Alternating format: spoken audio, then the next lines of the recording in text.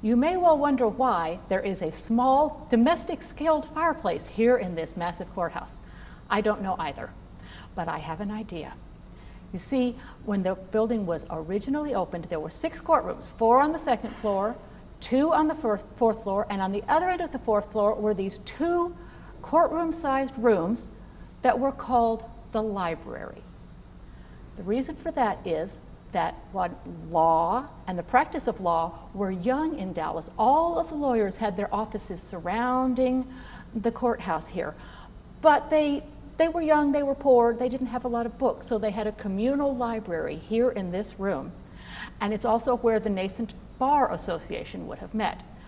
So we don't know when these fireplaces were put in, but I like to picture one of those young attorneys who would someday found, say, Thompson and Knight, sitting in a wing chair next to this fireplace, reading a heavy and probably quite dreary tome about how you should practice law, about all the cases that they needed to understand so that they could really do a good job here at the Dallas County Courthouse. This very large space was at one point broken up into 2 separate courtrooms, but when the restoration occurred, they made one large space, which is also used for rentals. Usually this is where the receptions happen, and here are some pictures of what some of the people who've enjoyed having their wedding here have done to decorate this space. You can imagine once night falls, all the windows show the many lights of Dallas out there twinkling.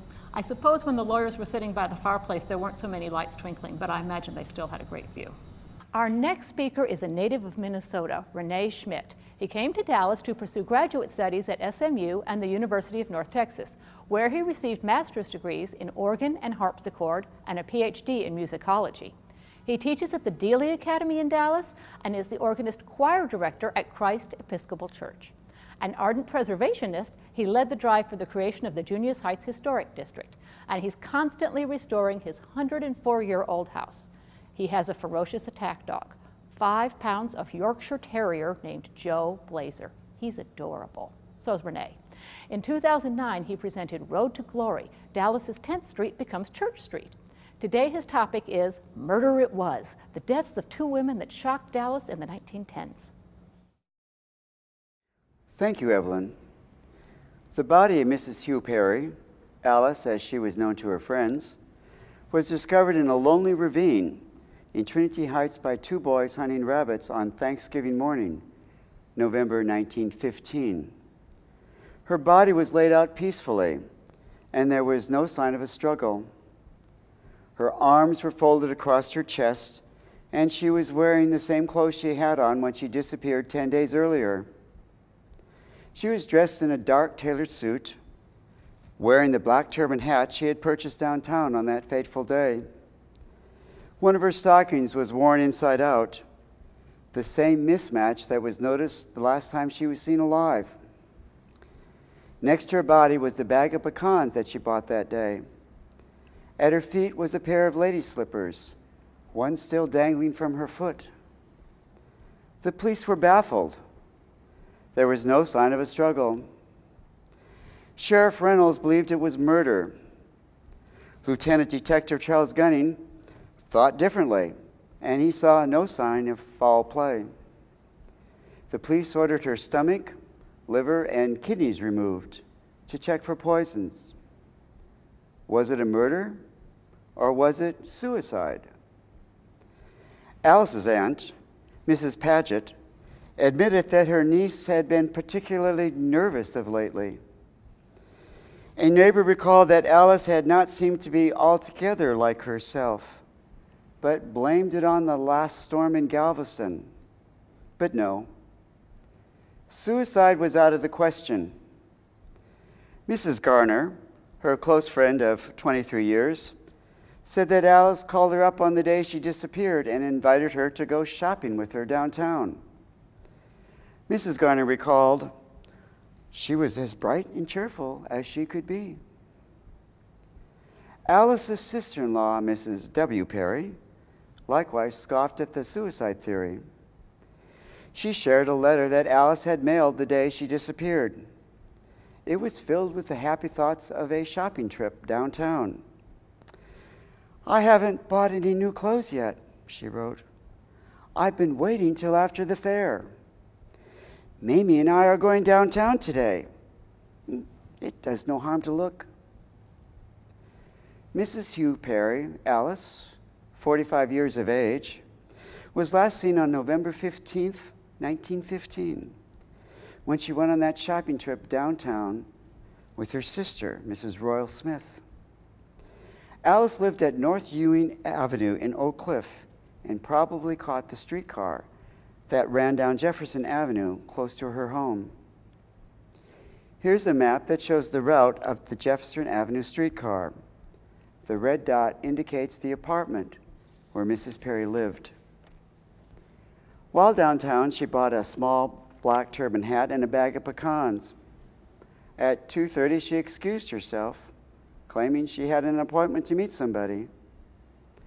Some witnesses recalled seeing her on Elm Street an hour later. That was the last time she was seen alive. Who she was to meet was never known. Her husband reported her missing the next day. When she had been gone 10 days later and found in that ravine in the Trinity River, by the Trinity River, the authorities estimated she had been dead for 2 days. Analysis of her stomach showed it was empty. She hadn't eaten for some time. Where had she been? What had she done?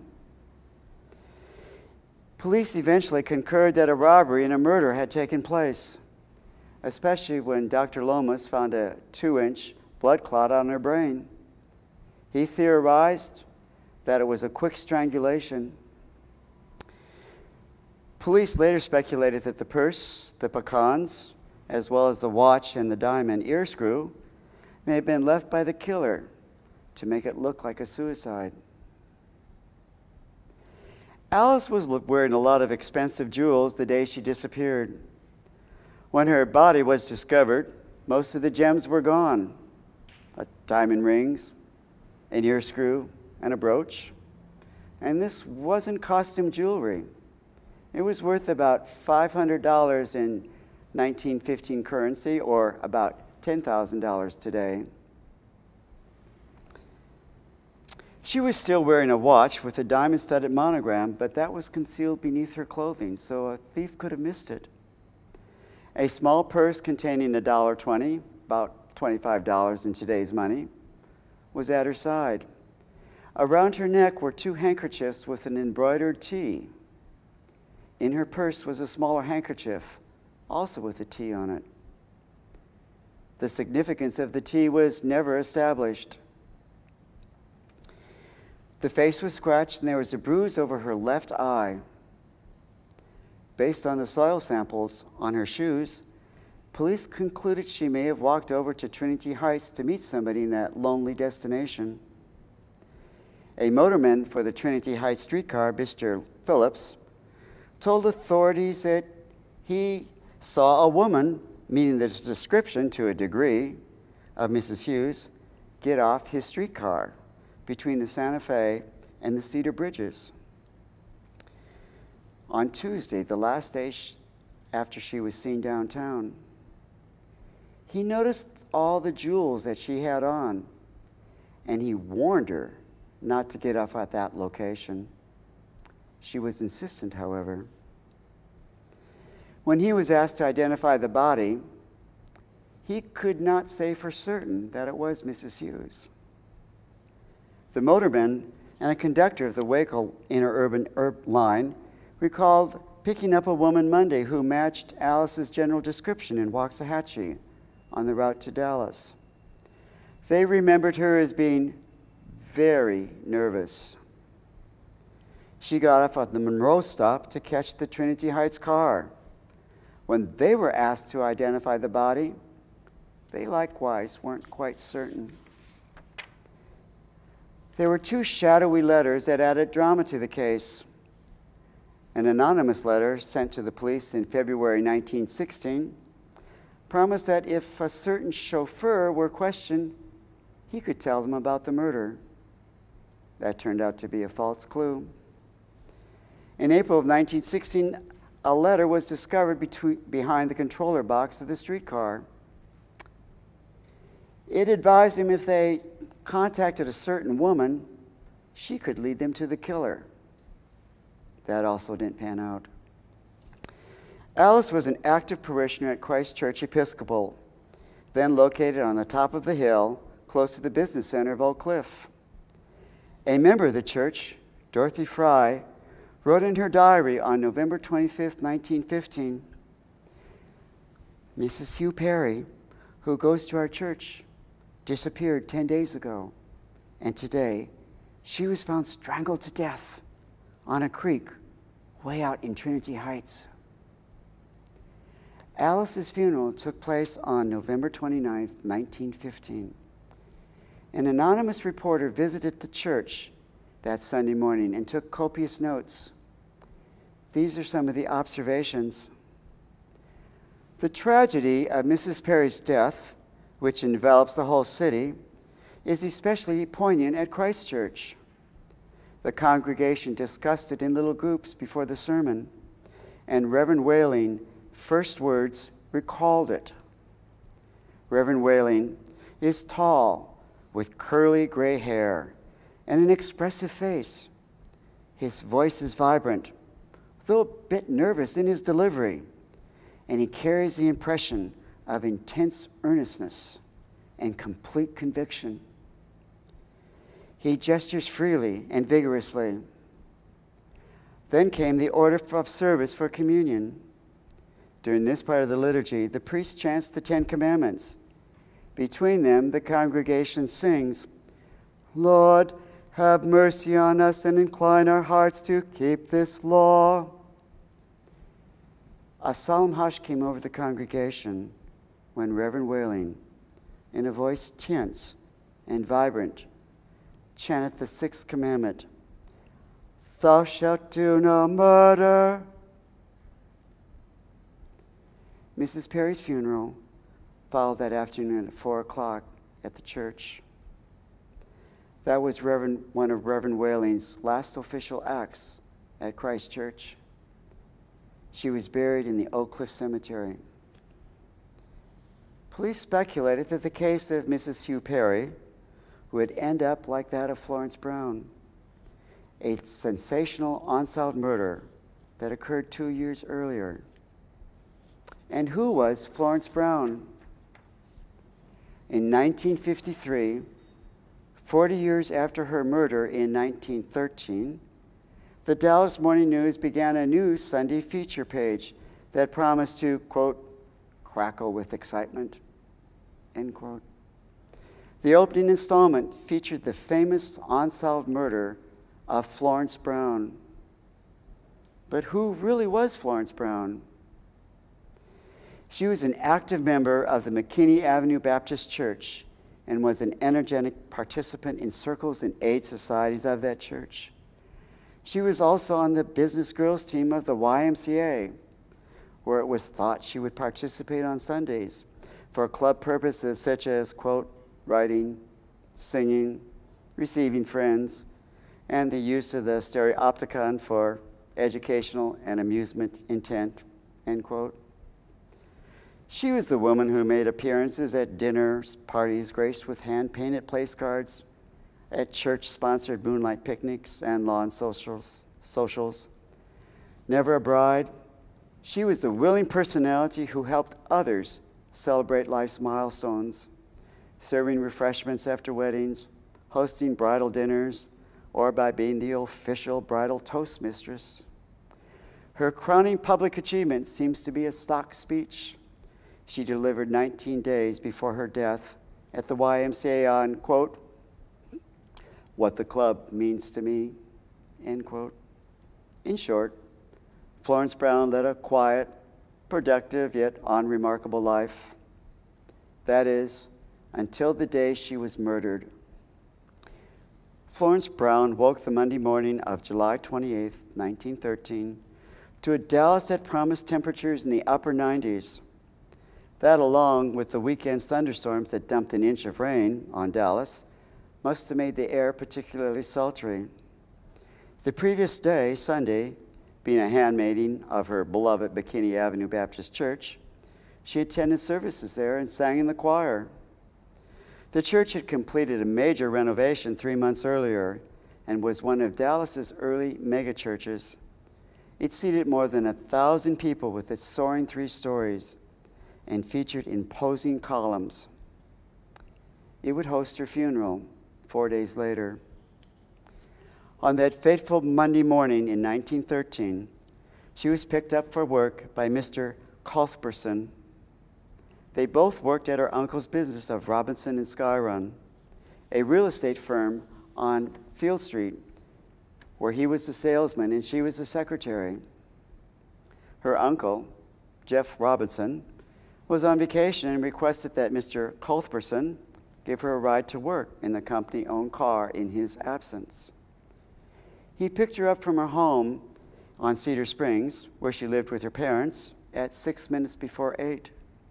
Her father, a policeman who had a beat downtown, declined the offer to ride with them, stating that, "I was sitting on my front porch, enjoying my pipe and reading the Dallas news.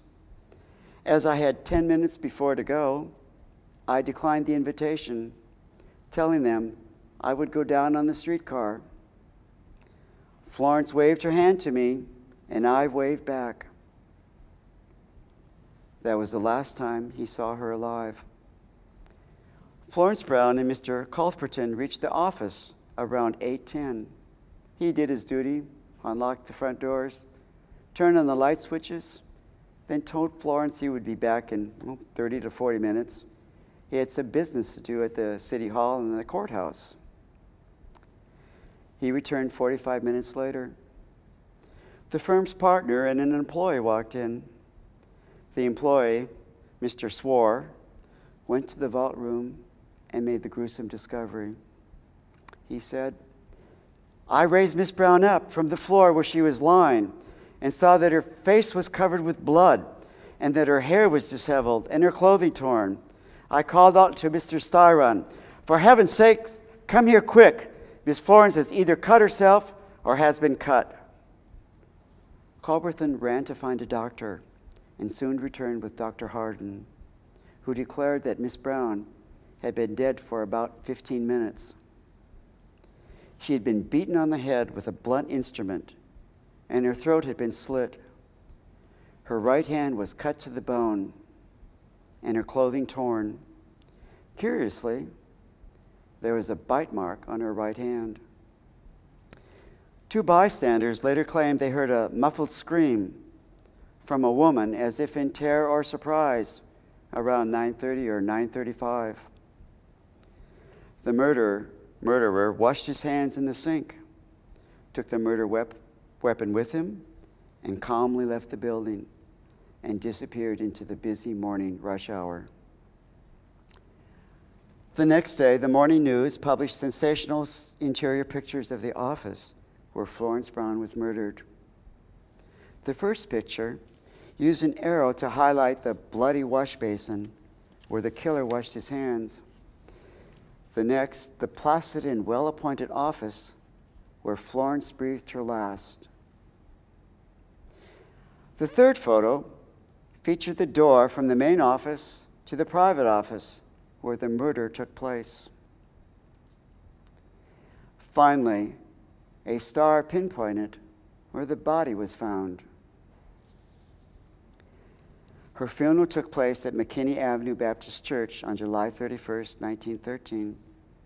Despite the oppressive heat, more than 1,000 people crammed into the sanctuary. There were so many flowers that a second wagon was needed to deliver them to the Oakland Cemetery. A murder needs a motive. Either it is robbery or some other cause that motivates the criminal to kill. Robbery was quickly ruled out. Florence Brown did have the combination to the safe, and when it was opened 2 days later, nothing was missing. A dragnet was thrown around North Texas, but the police had no idea of who or what they were looking for. All southbound trains and all cars were searched, and Waxahachie police watched dirt roads leading into the city. The sheriff of Sherman notified his men to keep an eye on suspicious characters, with the result that many innocent people were picked up on dubious charges. The governor of Texas offered a reward of $250. Dallas sheriff added $150, which made it $400, about $10,000, leading to the reward and capture of the criminal. The day after the murder, Chief Detective Tanner stated he knew less than he did 24 hours earlier. As he said, it might have been robbery, and it might have been something worse, which prompted the cruel attack upon Florence Brown. I'm rather inclined to think it was not robbery. It is quite apparent she was taken by surprise in the toilet room. The deed may have been committed by one who knew her, or it may have been the work of some demented person. For days, every available person in the Dallas Police Department worked on the case. Detectives went to Brownwood, Sherman, and San Antonio. The clues went nowhere. When Florence's uncle, Mr. Robinson, returned from Colorado, he was confident he knew who murdered his niece. He publicly declined to state his suspicions because the investigations were ongoing. The police were also tight-lipped. We will never know who Mr. Robinson suspected. There was a marriage license issued on February 20th, 1912, to a T.H. Hinkle and a Florence Brown. Apparently, this marriage never happened. Was this the stilted lover? The clue that Mr. Robinson refused to publicly express? The police speculated that Miss Brown had been affronted, she resented it, and she was murdered to hide the insult so that would never be discovered. On August 7th, the case seemed to break. A peddler found a knife with blood on it. The blade had a fingerprint on it. Maybe the assailant was a woman because of the fingerprint nail marks on Florence's throat and hands, her messed up hair, a missing ring, and the tooth marks on her right hand, which were perhaps, quote, symbolic of the tactics generally used by women in personal encounters, end quote. The knife was a red herring. No arrests were made. Eventually, several suspects floated to the surface. Meade Barr was a prisoner in the Indiana Reformatory and claimed to have done the deed. When he testified in front of a grand jury on November 1st, 1913, reporters observed a woman crying bitterly in the witness room. Both were charged with the crime. The woman's name was Mrs. Ellie Lake. She lived in an apartment complex on South Haskell, where Meade Barr was a frequent visitor. She announced her interest in Meade Barr was only to get him to stop drinking. She also insisted she had rejected his advances and had told him never to come around unless her husband was present. She was eventually released, and so was Meade Barr. Meade Barr was returned to the Indiana Penitentiary. He had been bored in prison, wrote a fake confession, and implicated his want-to-be lover, Mrs. Lake, for revenge. About a year after Florence's murder, another suspect emerged. An elderly woman came to the police and claimed that her son, Sean Feniel, had murdered 5 people, threatened her, and told her he was the killer. According to the tale, she and her son got out on the streetcar to downtown the morning of the killing. She leased a house from Miss Brown's uncle and gave Shad the money to pay the rent at the office where Miss Brown worked. Shad was reported to later have said, "They never will find out who the killer is." Shad was later found living by the state fairgrounds. Police surrounded the house on February 21st, 1915, and they had a shootout. Shad was killed, and Lieutenant Gunning was shot in the hand and had to have 2 fingers amputated on his left hand. Dr. Cheney, the dentist who made plaster casts of the teeth marks on Florence's arms, declared that Chad was not the murderer. The plaster teeth cast showed an individual who had no tooth on the upper right side. Chad had a tooth missing on the upper left side. Therefore, he could not have been the murderer. Detective Tanner disagreed and felt they had gotten their man. An investigation by the grand jury found no credible evidence that Chad Feniel was the murderer. The police continued to look for suspects. 4 years after the murder, on July 30th, 1917, a man named Felix Jones was charged with the killing of Florence Brown. He was being held in the El Paso jail awaiting trial for the murder of Thomas Lyons, a wealthy cattleman. A woman claimed to have been in the office the morning Miss Brown was killed.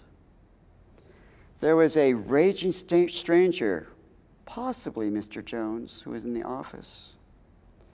When she was asked to go to El Paso to identify Mr. Jones, she refused because of her poor health. Eventually, in September 1918, the case was dismissed for lack of evidence. Parades of clues kept coming in, mainly from convicted criminals jaded by jail time and looking for notoriety. A convict in the Texas penitentiary announced he had slain her to cover up questionable real estate transactions in Oklahoma. Another in Huntsville, Alabama, proclaimed that he was Florence's sweetheart. He had witnessed the killing, but was silent all these years because he had been threatened with a revolver. As in a Shakespearean play, the drama intensified as the sagas continued. Lady Justice, however, refused to display her virtues. Despite the police's best efforts, the killers of Mrs. Hugh Perry and Miss Florence Brown were never found or identified. All the people once involved are now on the other side of eternity. Their names and lives are largely forgotten today. But the question remains, who murdered Mrs. Hugh Perry and Miss Florence Brown? The answers are elusive and remain as one of Dallas's great unsolved murder mysteries. Thank you.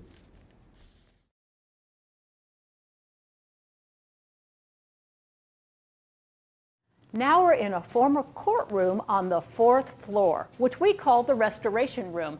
It's a little ironic because the restoration is not complete in this room. It is left slightly undone so that people can get a better idea of the underlying construction of the building. We do a lot of wedding ceremonies here in this room, and sometimes the brides will ask, will it be finished before my wedding? The answer is no. No, it will never be finished. It will look exactly like this during your wedding ceremony. Among the things you can see, because we've done this, are the brick walls that are underneath the plaster. There's the plaster on the edge. The outside of the building is stone. Stone is expensive. Brick is cheaper. And why would you want to pay the extra money for stone on that middle layer, which was going to be covered with plaster anyway? They couldn't predict that at some point in the future, we'd leave it uncovered and enjoy the looks of the brick. This room is for teaching, and it also is a fine place to hold a wedding ceremony. If those brides think this room looks a little rough now, they should have seen it during restoration. They naturally began by removing everything that had been put in since it was built and taking all the plaster off so that you can see the brick all over the place. You can even see some of the structure revealed, which by now has been covered up. Our next speaker is Teresa Musgrove, a third-generation Dallasite and proud Woodrow Wilson Wildcat. She received a Bachelor's of Business Administration degree in accounting and a Master's of Library Information Services from UT Austin. She's employed in financial aid accounting with the Dallas College. She's also a member of all the leading Dallas cultural organizations. She's currently working on a book about the history of the Lakewood Shopping Center, and she hopes that it will be completed and published in 2025. She spoke to us in 2019 on J.L. Long, Bringing Dallas Schools into the 20th Century, and today she will share the story of Horror in Hollywood Heights, about a murder and trial in the late 1930s which garnered national attention.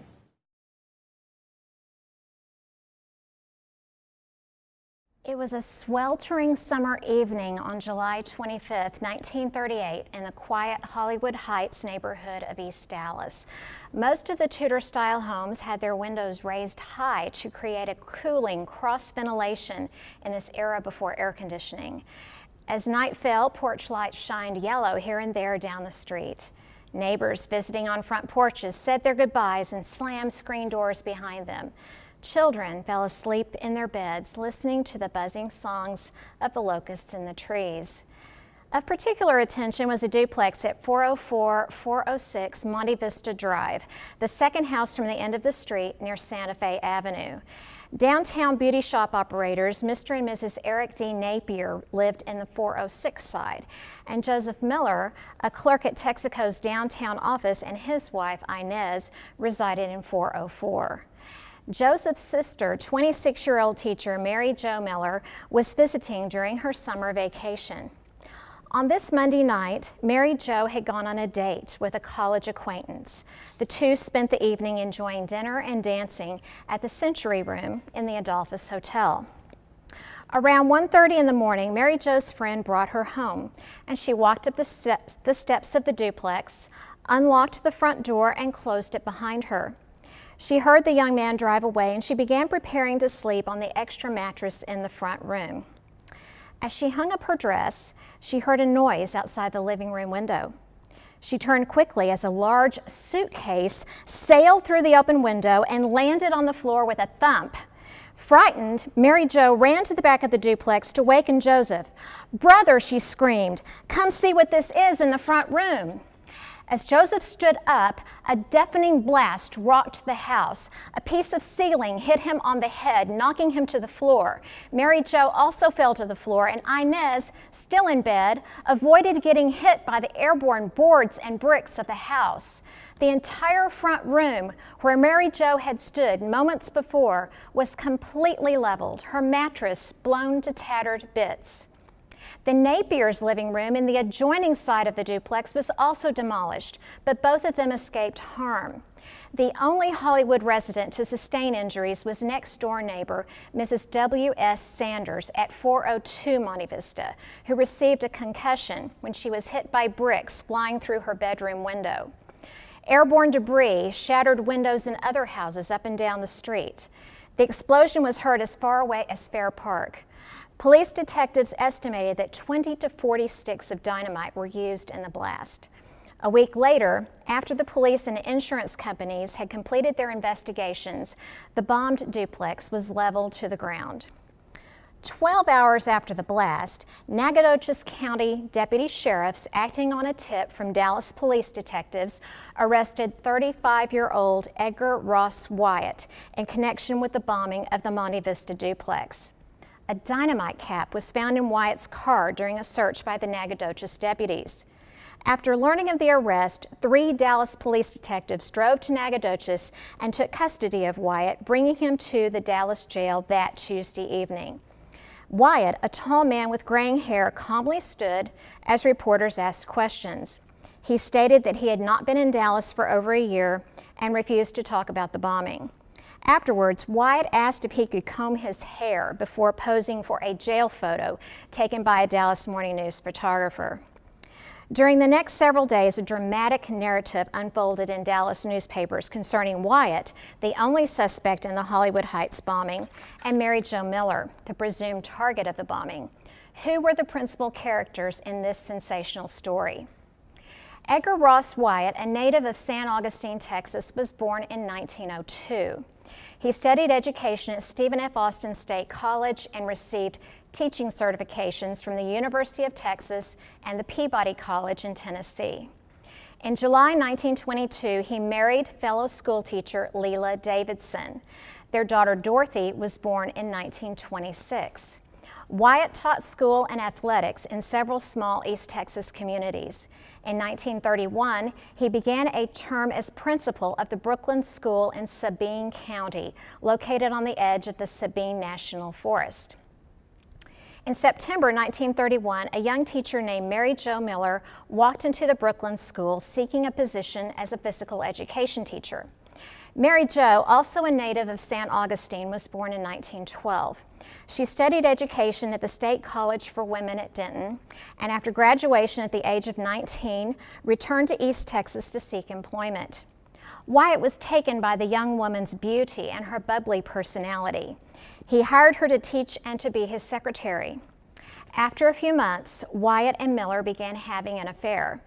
Wyatt divorced his wife in 1933, opening the way for he and Miller to be more public with their relationship. The couple even traveled to Dallas together in 1936 to attend the Texas Centennial. But Miller disliked Wyatt's smothering attentions and searched for a teaching position farther away.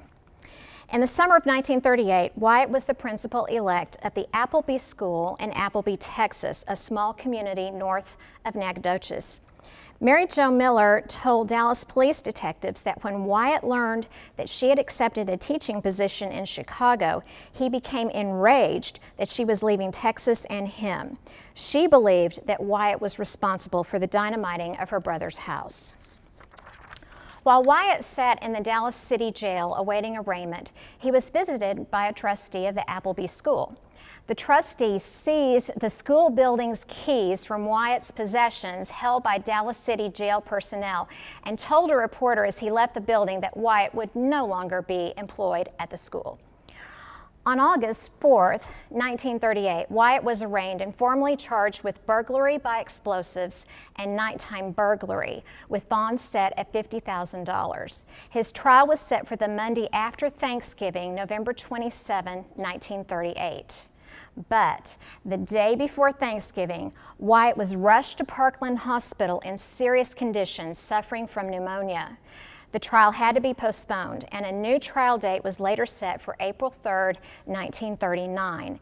That trial date was canceled due to continuances. On May 10, 1939, Wyatt posed for the Dallas Morning News with the caption, "All dressed up and anxious to get out of jail on bond." Wyatt's attorneys filed suit to force Sheriff Smoot Schmidt to approve the now lower $25,000 bond for the prisoner's release. When asked by the press why he denied the bond, Sheriff Schmidt said, "I just turned it down, that's all." So Wyatt remained in jail until his next court date, now scheduled for June 19th. In preparation for the trial, Wyatt's defense attorneys, St. Augustine's J.R. Bogard and Dallas's Albert Basquette, subpoenaed 63 defense witnesses to provide an alibi for Wyatt's whereabouts on July 25, 1938. However, several of the witnesses notified Judge Grover C. Adams that they could not afford the money for a trip to Dallas from East Texas. 33 of the witnesses did appear in court on June 18th, only to be turned away when the trial was postponed for the third time. The trial was scheduled for its fourth date on December 11, 1939. Wyatt had been a resident of Dallas County Jail for 17 months. The charges had been upgraded to include burglary with explosives with intent to kill, and the state planned to ask the jury to sentence Wyatt to life in prison. A few days before the trial began, the state's star witness, Mary Jo Miller, contacted Dallas County District Attorney Andrew Patton, telling him that a man called her in Chicago several times asking how she was traveling to Dallas and threatening to prevent her travel. Patton arranged for Miller to fly from Chicago on a passenger plane under an assumed name, which was most unusual and quite expensive in that era of train travel. She stayed with her brother at the Jefferson Hotel near Union Station and the Old Red Courthouse. On Monday, December 11, 1939, a jury of 12 men were chosen. The trial was of national interest as newspaper reporters, photographers, and journalists from all over the country arrived to cover the sensational proceedings. Onlookers showed up early to claim seats in the courtroom each day, not wanting to miss a word of riveting testimony. During lunch breaks, viewers rushed outside to grab a sandwich from street vendors and ran back inside to reclaim their seats. On Tuesday, December 12, 1939 at 2 p.m., testimony began in Judge Grover C. Adams' courtroom with the state's first two witnesses, Hollywood Heights neighbors Herbert Herndon and R.L. Sparkman, both of whom lived on Monte Vista Drive. Herndon testified that he saw Ross Wyatt at 8 p.m. the night of the bombing. Wyatt had parked his car on Monte Vista, and Herndon asked if he needed help. They chatted about the weather, and Wyatt drove away. Herndon identified a photo of the defendant's car as the one he saw that July night. Sparkman testified that he saw Wyatt's black coupe 3 times on July 25th, driving slowly up and down the street, and later parked on Santa Fe Avenue near the Miller home. He jotted down the license plate number because of the suspicious activity. Sparkman, however, could not identify the man he saw in the car. Joseph Miller next appeared on the witness stand. After describing the explosion that demolished his home, Miller told about his dislike of Wyatt. Miller warned his sister to stay away from the school teacher because Wyatt had been previously married and had a child. Miller also stated that Mary Jo and Wyatt had, quote, kept company for about 5 years. On Wednesday morning, District Attorney Patton called Mary Jo Miller to the stand. She testified that after Wyatt hired her to teach at the Brooklyn School in 1931, he, quote, forced his attentions on her and threatened to kill any person who came between them. Miller and Wyatt taught at the same school for 3 years, and then Mary Jo transferred to the Sabine School in 1934. Wyatt continued to call her and tried to see her every week. In 1937, Miller found a job in the Oak Grove suburb of Chicago in order to escape Wyatt's attentions. When Wyatt learned of her plans, Miller testified, quote, I had told him I had been humiliated enough and that I would tell my brother about his attentions. He told me if I did, he'd shoot my brother between the eyes. Defense attorney J.R. Bogard then cross-examined Mary Jo, and in an attempt to disparage her character, he asked, after learning Wyatt was married and continuing to keep company with him, did you feel capable of teaching those young school children in the ways of right living? Mary Jo boldly replied, listen, Mr. Bogard, I didn't go to Brooklyn as a Sunday school teacher, eliciting a roar from the courtroom spectators.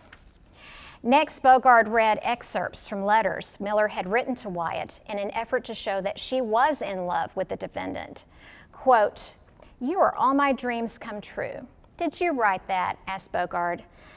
Yes, if it's in there, I guess I did, Mary Jo tearfully answered. But my dreams blew up. The next witness to testify was Richard Miles, an employee at the Lee Hardware Company in Shreveport, who identified Ross Wyatt as the purchaser of 100 sticks of dynamite in March 1938. Wyatt packed the explosives into 2 suitcases and a briefcase. Miles testified that Wyatt asked him what would happen if he stowed a suitcase beside a house. Miles replied, it would blow the house up.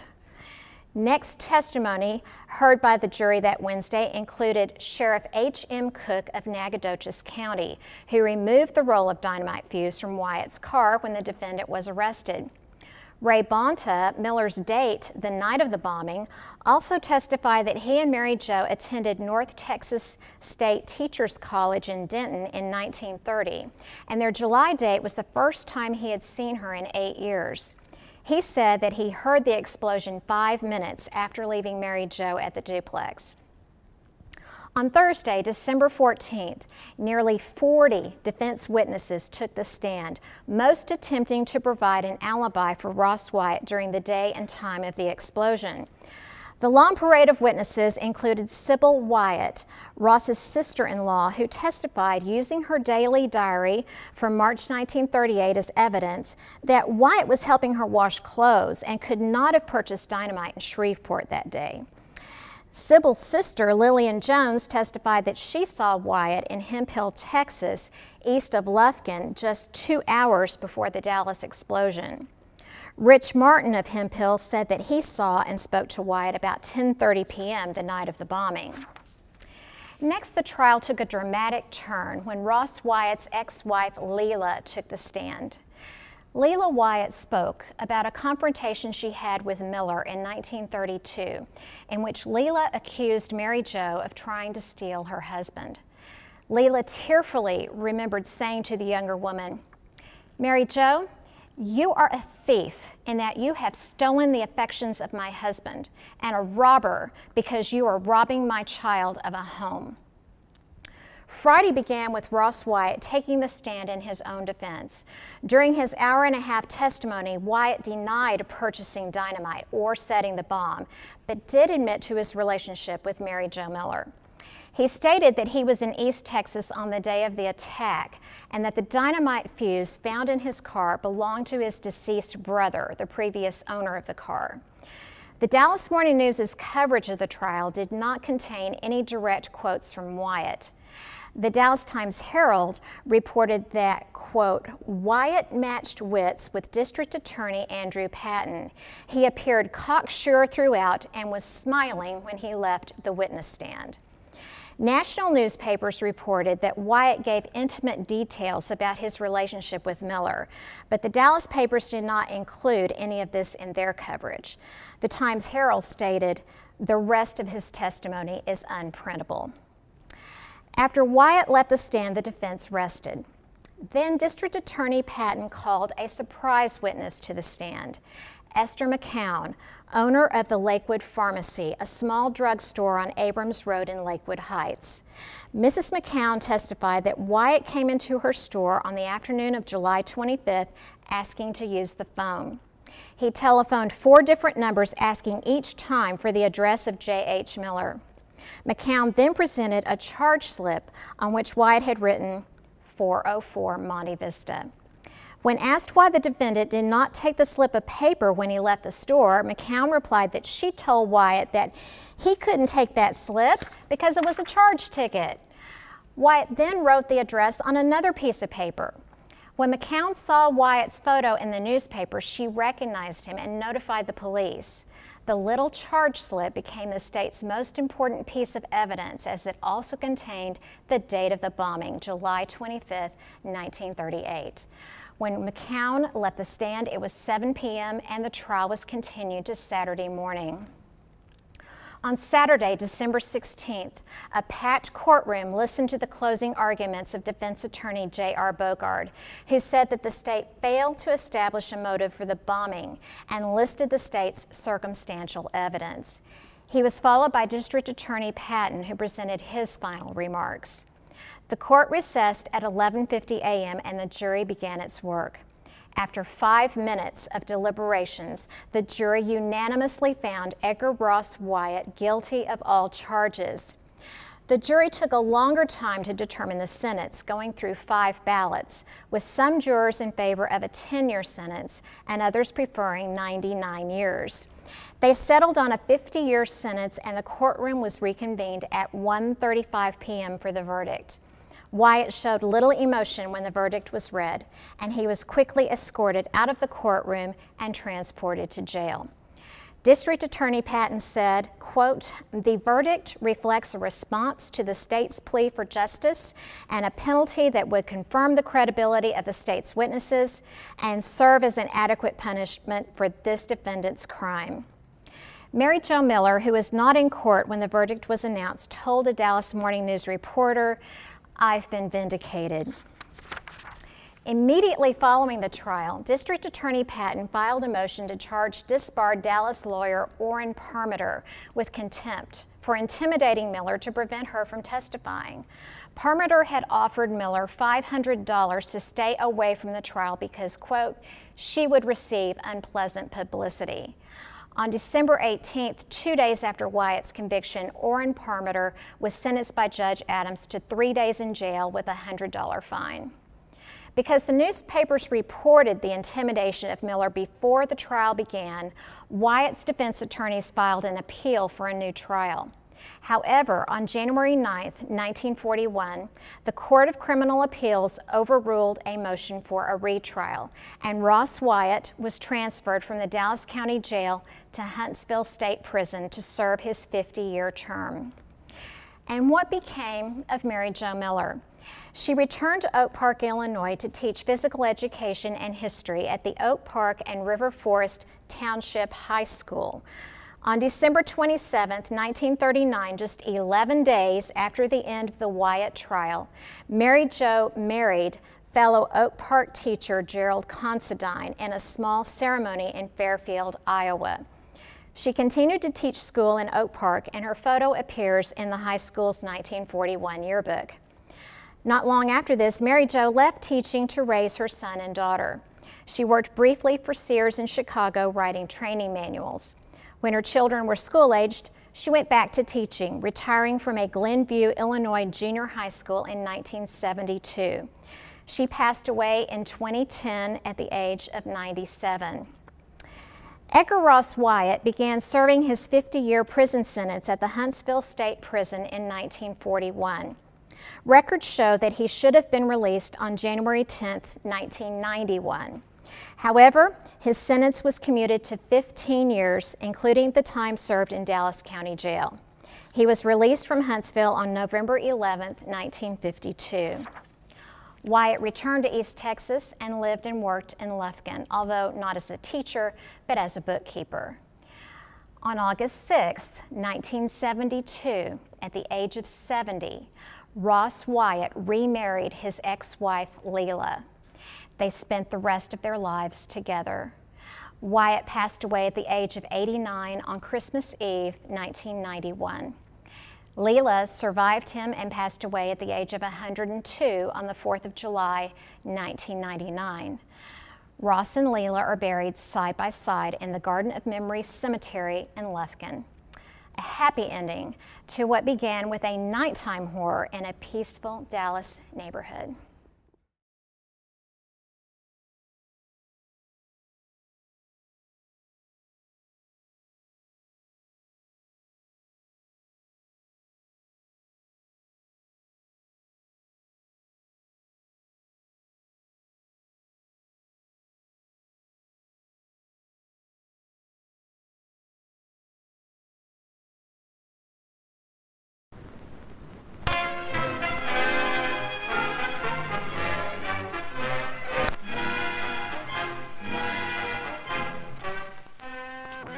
The word policeman means many things to many people.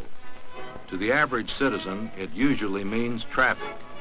It is most often on downtown street intersections at peak hours that the policeman is actively seen. You might even say looked out for. But traffic is only one phase of the work of the Dallas Police Department. The steady ebb and flow of every facet of Dallas business and family life moves smoothly and peacefully under the citywide shield of protection of the Dallas Police Department. The uniform and badge of your police officer is your guarantee of the protection of the law. The individual officer behind the badge makes the protection of your person and your property a reality wherever you work, wherever you live, every day of the year. Sometimes you see a squad car cruising a quiet neighborhood, a reassuring symbol of protection to a mother watching from a window or a small boy waving a friendly greeting. For these men in blue uniforms are keepers of the peace. Their presence and the fact that they could be just around the corner makes our neighborhoods peaceful. How many of you have ever found it necessary to call the police? The answer is very few. The reason is that the big job of your police department is prevention. When a city like Dallas is properly policed, unpleasant occurrences are held to a minimum. Major crime stories capture the headlines, but everyday police work is made up of a lot of little things. Things like this school patrol officer protecting young children from traffic hazards. Good police work is also unobtrusive. You seldom see more than 1 or 2 Dallas officers at one time. You would have to go very much out of your way to see this shift change. Yet the Dallas Police Department is made up of 952 officers and 129 civilian employees. Now you see them, now you don't. But whether you see them or not, Police protection is one of the prime requisites for the orderly conduct of Dallas business. Let's take banking. You hardly ever think of police officers when you think of banks conducting business, and yet hundreds of people walk in and drive in to our banks every day, making deposits and withdrawals of substantial sums of money. The modern-day Sam Bass keeps pretty much out of the picture. He knows that police protection is always near, too near, to take a calculated risk. Yes, the banking business goes on quietly and orderly because bank robbing is a losing game, because the man behind the badge in the blue uniform is always available and ready for action.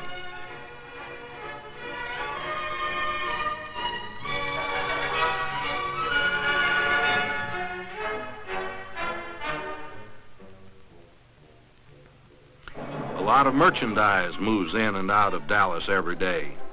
Scenes like this are common on Dallas streets. No locked doors on trucks. How easy it would be to pick up a box and walk off. Or is it? A squad car might turn up the next minute. Or even if the thief got away, a chain police reaction would soon result in recovery of the merchandise. Dallas is also the transportation center of the Southwest and one of the most important crossroads of travel in the nation. That too creates multiple police problems. It also means a crossroads of travel for the underworld. Followers of TV detective shows will immediately recognize the line. Check all bus, railroad, and plane departures. Distance affords little protection to the modern-day fugitive from justice. Modern communication systems link up Dallas with the major police departments of the nation, sending and receiving information on wanted men. An important arrest might be made right next to you at Love Field by a plainclothes man, and you would never know it. A lot of unseen drama goes on every day at these terminals while you are exercising your freedom of movement. And this don't just happen. It must be protected. Private transportation on our highways and turnpikes is an even larger part of this freedom of movement. From this toll road to the west, Central Expressway to the northeast, and other major traffic arteries, thousands of cars roll in and out of Dallas every day. It is the job of your police department, your sheriff's department, and the State Highway Patrol to keep this traffic moving safely and smoothly. Generally speaking, the Sheriff's Patrol cars take over the police job at the city limits. They patrol the outer reaches of the 893 square miles of Dallas County. 16 of the 29 incorporated cities and towns in the county have no police department. 7 have less than 8 men each. These smaller communities depend on the Sheriff's Department for support in emergencies and additional police power. Both the Dallas Police Department and the Sheriff's Department work closely with the Texas Department of Public Safety on traffic control and other matters. And don't forget, we have schools in the county too. Protecting their children is an additional chore for the Sheriff's Department. More than 35,000 people living in remote hamlets and isolated country homes in Dallas County depend on these gray and black mobile units for protection. Last year, 48 patrolmen working 3 shifts ran up a total of some 2 million miles on Dallas County roads.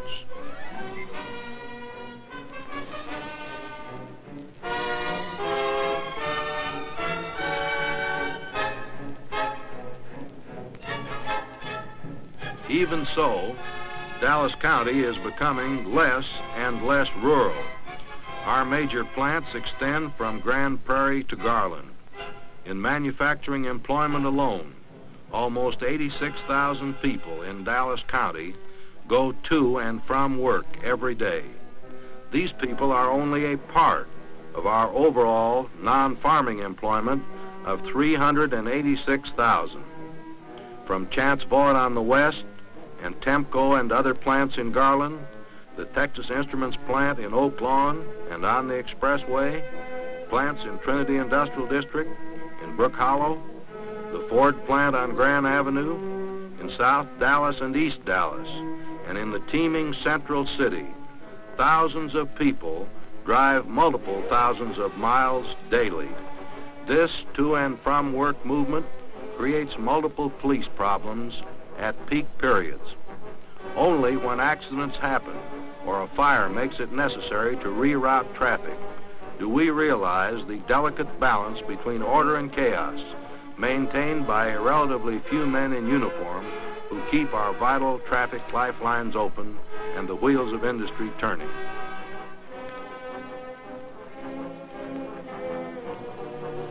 At nightfall, the tempo of business and industrial activity changes. Most of us are safely at home. Downtown, the streets become relatively quiet. Another police shift has taken over. Your night patrols are another assurance that tomorrow will again be normal. At home, you enjoy a quiet family dinner, watch your favorite TV programs, finally to bed, and undisturbed slumber. Your police protection goes on through the night. Protection for your home, your place of business, your central city.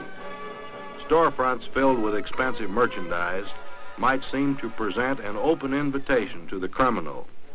He knows the seen or unseen patrol makes this venture extremely hazardous. You don't see steel-protected storefronts and iron gratings in Dallas, as in many major cities of the world. And the reason?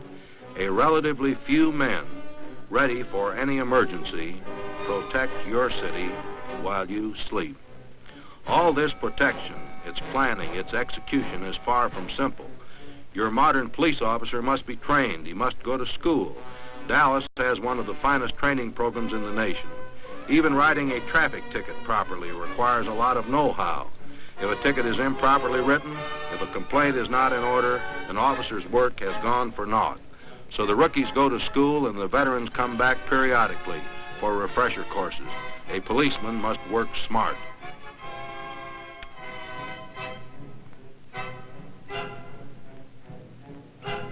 He must also be something of a lawyer. He must know the basic rules of evidence. He must often appear in court to testify about what happened. Dallas Police Protection necessarily has a nerve center, the dispatcher's office at headquarters. Here, messages flash through in seconds to cope with emergencies, and coordination with two-way radio gets officers to the scene of action within minutes after a phone call. It may be a traffic accident, it may be a shooting. Whatever it is, the police are on the job. Whenever you see the flashing lights of a police car or an ambulance, you know that police officers are meeting emergencies to you and I. But the sum total of our emergencies make up police routine.